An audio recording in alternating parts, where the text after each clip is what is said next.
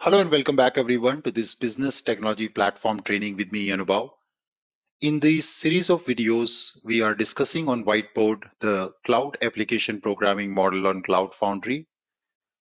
By far in this session series, we have seen how to set up our development environment for CAPM, how to initialize our basic project for CAPM, and in today's episode, I will show you an important difference between CDS and CDS DK.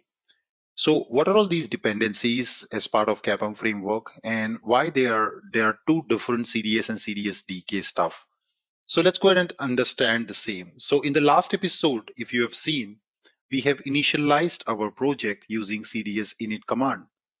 Where is this CDS init command?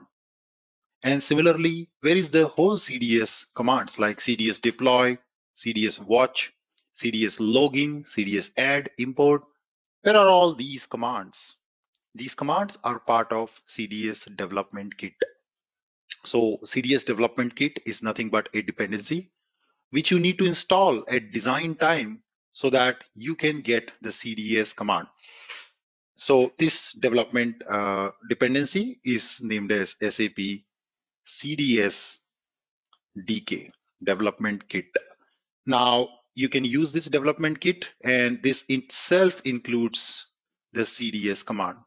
Why it is like this? What is the main reason of being it separate from CDS? Because you would need this development kit only during development. A developer would need it only during development to basically utilize the CDS command line interface so that they can generate project, they can compile project, they can deploy project.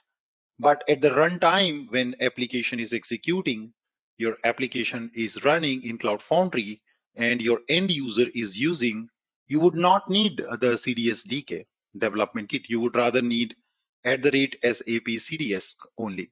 Now, what is the role of CDS then? The CDS is basically a module which is present in Node.js, and this module is going to compile all your design time artifacts into runtime artifacts. So all your .cds file, depending on the definition, they will get compiled to SQL code, or they will get compiled to JSON, or perhaps to maybe a annotation code in the OData service or an OData itself. So all this compilation will be taken care by the CDS itself, the CDS engine. That's not all. It also includes inside the important common libraries or common TypeScript files, which we can reuse. So let us go ahead and see how exactly this CDS, SAP CDS dependency look like when it comes to real project.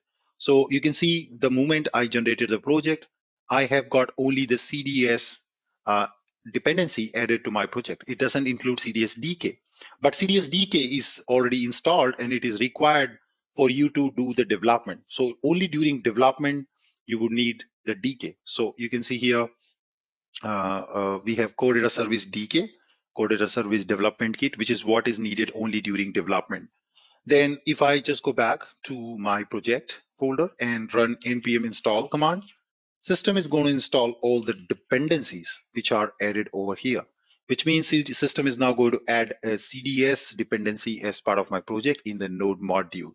So when you expand this and you see SAP namespace, and then you see the CDS which you have got here. Now it includes a lot of other dependencies, and then of course you will see here different libraries related to CDS, like for example, query language, environment variables, CDS core library. Then you have reusable types, CDS common. All of them are part of this CDS dependency. Yeah, so that you can leverage the concept of CDS and build your database artifact accordingly. Many times you would need standard fields like country or fields like admin information, changed by, created by, changed on, created on, or UUIDs, for example, to auto-generate primary keys. All of these are managed by the design and definition of this common.cds, which is also a CDS file, which is part of this CDS dependency, CDS module. So that's the main difference between CDS and CDS DK. So again, in a nutshell, the CDS DK is the development kit which you would need at design time, and CDS itself is required to compile and compute your code and deploy your code so that you can run your code and all the design time artifacts can be converted into runtime artifact and also the reusable CDS environment files. So I hope you enjoyed this session, the difference between CDS and CDS TK in CAPM. This gives you some clarity of what you need at design time and what you need at runtime.